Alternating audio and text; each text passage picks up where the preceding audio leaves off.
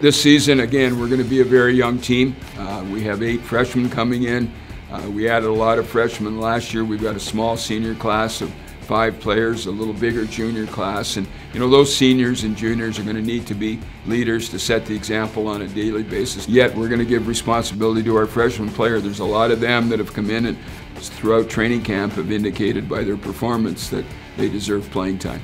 Some felt wrong about leaving, you know what I mean? It just didn't seem right, and at the end of the day, with how good we could be this year if we put it all together, that's an opportunity I couldn't miss. I see a lot of smiles out there is the biggest thing, is everybody's having a good time, they're enjoying what they're doing. When we're battling in a drill, you're battling against the other guy, you really want to win, but as soon as the drill's over, you smile at each other, you're like, good battle, It's stuff like that that makes it fun every day to come to the rink. We see tons of speed, solid 200 feet player out of everyone, solid goaltending, and then in the locker room it's just good guys. We all gel really well. We get along. We have a good time anywhere we go. So it's a good group both on and off the ice.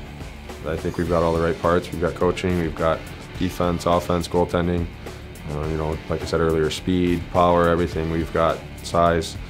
I think all the pieces are there. I think if we come together like I know we can, then it's no question.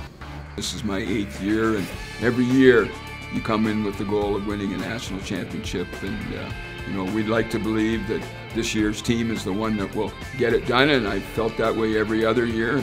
The coach has got to do a good job. The players need to play hard. Our support staff, which is the best in college hockey, needs to be the best in college hockey. And we're excited about the year. We have a talented group that have made the commitment to come back and give us a possible chance to pursue a national championship. And that's what we're going to do. Again, you put everything you can into it and have no regrets.